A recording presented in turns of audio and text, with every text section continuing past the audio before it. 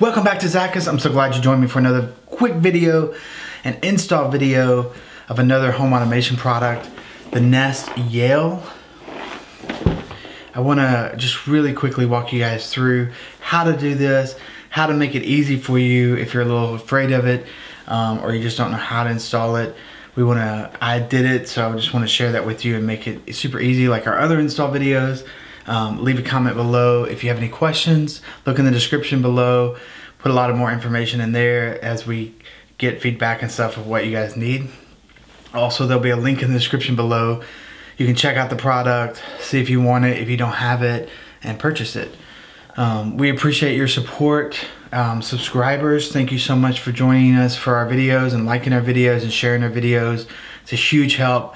We really want to be a Zackus family that allows you to get great unbiased opinion reviews here on YouTube. So if you're not a subscriber, just click that subscribe button right below. It's free to do so. You can cancel at any time. We want you to be part of the Zackus family, and you'll get notified first when we put new videos up, and you can check those out. And let's get started.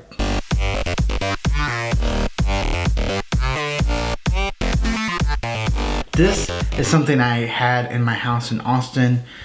It wasn't the Nest Yale, but it was kind of like that. It was a keypad on the front door, and I just really liked it. It was really, really cool to be able to just click the logo, lock the door. If family was in town, they could walk around the neighborhood if I was gone and get back in the house. So when I moved into my new house here in Dallas, I was like, I've already got a lot of Nest products. If you're a subscriber, you know that. Thermostats and cameras and all that good stuff. And so I wanted it all to work together. It's just nicer if it's all in the same app, and I'm a huge Google user, so it's nice because it works in Google Home. All those products work together. They work with the Google Home products like Google Mini and Google Home Hub, Home Max, or Nest Max is now it's called, and all that good stuff. So the cool thing about this is, beyond that, is if you have a housekeeper, a nanny, a pet walker, a family comes in town, or someone's staying with you, an exchange student, whatever it may be, you can create passcodes in the app. I'm going to show that to you later. You can create passcodes in the app, and you can even schedule them to only be active during certain times, certain days, and that way your home is protected. You don't have to give a key out if they leave, or you let them go, or you hire someone else. There's no awkwardness of trying to get the key back, worrying about the key, having to rekey your house. You just shut that code off and you're done. So the install is really easy. Before we get started, just a couple of tips that I learned. The door jamb, where the actual locking mechanism is different in every house.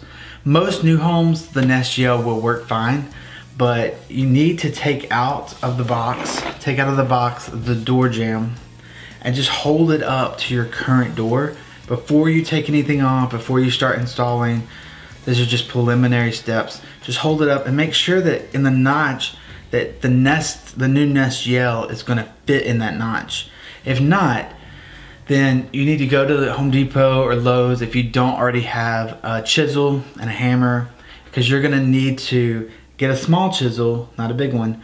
You're going to need to kind of notch out and make that hole a little bigger equally. You don't want to go too far on the top, too far on the bottom, and you want to like hold up the door jamb and use a pencil or something and draw on it, because you don't want it to be so big that it's loose, and you don't want it to be too wide so it's loose. You just want to kind of like just a little bit, make it a little bit bigger.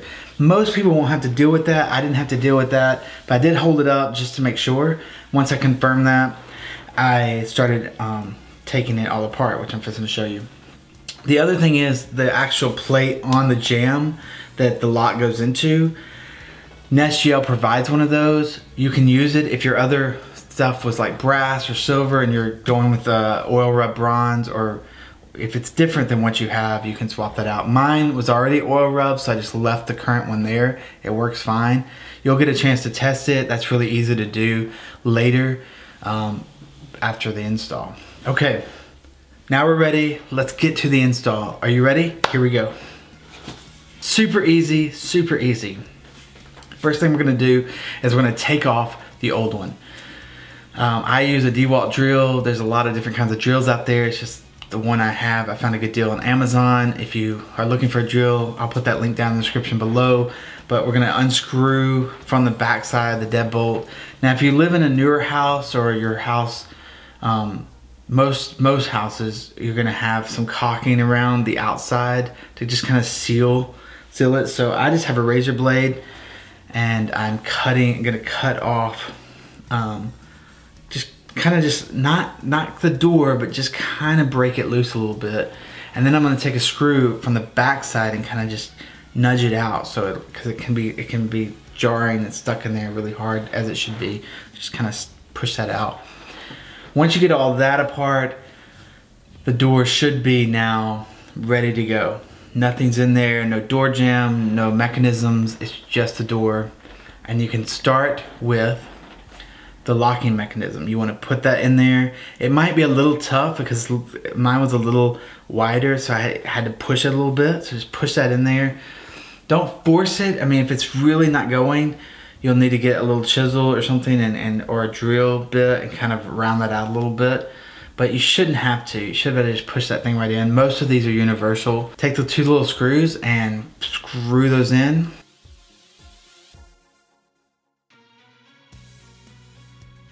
Zip, zip.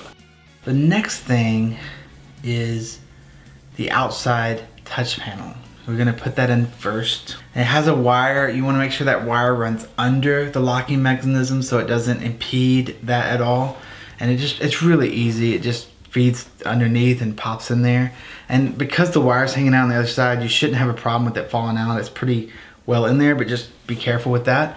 Now we're going to take the back part, the working mechanism part with the motor, the batteries, all the electronics and computerized automation stuff. There's a metal plate. It'll come off of the pack. You want to run that wire through the bottom. There's a little place at the bottom. Run that wire through. It might feel like it's not going. Just pull it on through. It's made for that. Get that situated and take these 2 big screws and screw these in. This is the actual deadbolt of it, like a traditional deadbolt. It's locking that in so people can't take it apart or steal your pad and everything. It locks that all in. So you want to run those through just like you pulled them out from your old one. Run them through that locking mechanism all the way through. Make sure it catches on the keypad.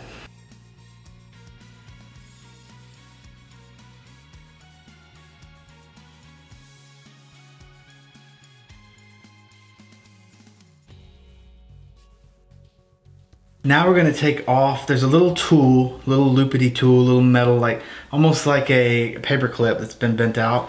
You're gonna pop that in the top and that unlocks the battery section. Then we're gonna put on the cable to the back. Now there's a little black mark. You want that facing out. You want that facing out. You don't want it facing in. You want it facing out toward the outside, and it just clips in there really nicely. Make sure it's in there tight.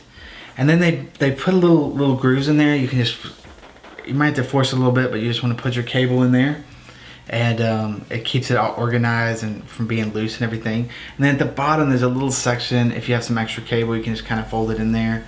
It's really not that big a deal.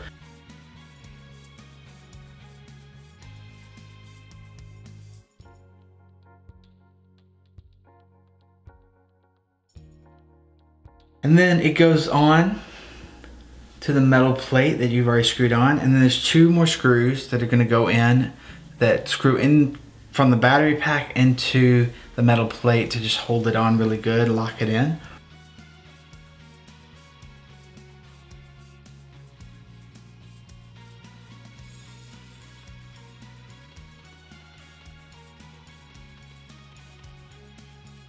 Now we're almost done. I mean, I told you guys this is super simple, super easy. You're so close. You should have got a Nest plus Yale with a connector in it. So at this point, you want to go ahead and get that out because you're going to need to set that up in your Nest app. You can stop with the door for now. The only thing I would say on the door is just test it, turn it, and make sure that it's actually functioning and locking and unlocking with the manual switch, nothing automated yet. So now we're gonna get the little Nest Connect out. Go ahead and add that to your Nest app, just like you add any other product. You push the plus sign, scan the barcode, and it'll add that into your Nest app. It won't show up in your devices because it's just an assistant. It's not an actual product that's gonna do anything. It's just the doorbell itself is through Yale and doesn't have any Wi-Fi connection. So this actually sends a Bluetooth connection to instruct the doorbell to lock or unlock and so forth. So you want it to be somewhere close to your door so that it can do that. Within 20 feet, I would say 10 feet. Mine's pretty close, probably 5 or 6 feet from my door. So just make sure that that's there. The light should be green. It should be plugged in and ready to go. Once you get that done, we'll come back to the doorbell and put those batteries in. And you should hear it say, the doorbell's ready to go. It's not though. Leave the battery pack off, go ahead and add it to your Nest app. Now I'm gonna walk you through that. To get it to connect, ready to connect, to add to your app, you're just gonna hold down the button right above the manual switch. It'll light up blue. Hold it down till it's blinking, and then it's ready to add to your Nest app. The Nest app, is really easy. You just push the plus sign, you're gonna scan the barcode on the doorbell. It's gonna recognize that it's what it is. It's gonna ask you where it is, front door, back door, whatever, choose that.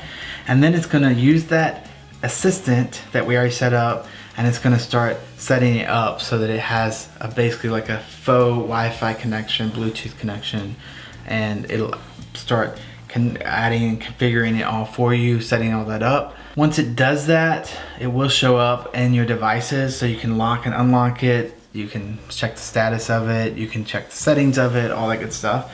Really quickly, now that it's set up, what you can do, what your options are, it's just a little guide here. You can just click next. So we're gonna go into settings and change the passcode, because it gives you a default passcode, which you see, but I want it to be a passcode I'll remember. I know no one else knows. So I changed it to something that I know. You'll see all your devices on the screen. You'll see it added there. You can just click it. You'll see the animation. It'll unlock it or lock it depending on what state it's in. At the very bottom, you'll see some icons. Just click on family and guest. Already, you can go in there and change the settings anytime you want. Click on the icons at the bottom. Then I'm gonna show you really quick how to set up a guest. Or for me, it's a housekeeper. I wanted to set up my housekeeper so she could get in the door. You can give them a unique passcode. I used her phone number because I just thought that'd be easy for her to remember. It doesn't need to be super complicated. And I set a schedule for it and times of the day on those days that she can actually use it. That way, late at night or early mornings, no one's coming in on you. It just won't function. The Nest family, if you've been with Nest, you know it's great to have these. The one bad thing about Nest is it's super slow, especially with video. It takes forever to load the app and to see the video and then to look through the video. That's the one big downside to it. The great side about Nest is it's one of the only options that continuously records. Now let's test the door itself. You can step outside, you peel off the little plastic. Lock it, you just hit the logo, the Yale logo, it'll lock it. To unlock it, you just tap the logo again and punch your code in and hit the check mark, and it'll unlock it, and you're in. Now we can put the cover on the battery. Once that's working, put the cover on the battery. It's the only way to get it off is that little tool, so hang on to that, don't lose that, keep it. You can also use probably a paper clip or something, but most Nest products that are somehow functioning outside have this tool to lock it. At this point, you're ready. Now the only thing I need to let you know about is, for some reason, and I'm sure this will be fixed soon, but in the Google Home app, where you can turn off your lights, control all your devices, the Nest Yale doesn't work. It shows up in there, but you can't lock it and unlock it from there. You have to go to the Nest app. Now Google Home will work. You can Google Home like the auto voice thing or your Google Assistant. You can say, hey Google, lock the front door, to lock the front door. That's just something to note. If you see it in there and you're like, man, it's not working, it's not broken. It is broken, but you didn't do anything wrong. Google is working on this. They're gonna get that fixed so that as they migrate from Nest to Google. They're in the process of doing that, so some stuff is still a little clunky while they're doing that. I hope this really helps you. I hope it, just watching the video, it makes it seem so simple and not like this big thing, because it really took me about probably 30 minutes, maybe less.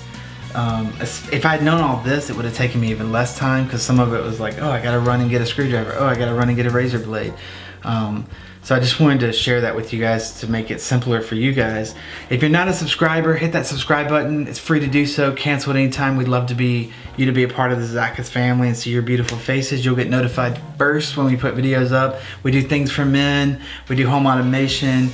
We do anything that we think you are searching for or looking for, interested in, an honest, unbiased opinion about. Hit those comments below if you have questions or concerns, or you love yours, you hate yours. Love to hear from you. Love to try to respond to all of you guys on that. The description right under the video always has links to everything you see in the video, links to learn more information, and all that good stuff. Thank you for watching. Love seeing your beautiful faces. I hope you have an amazing day, and I'll catch you in the next video. Peace.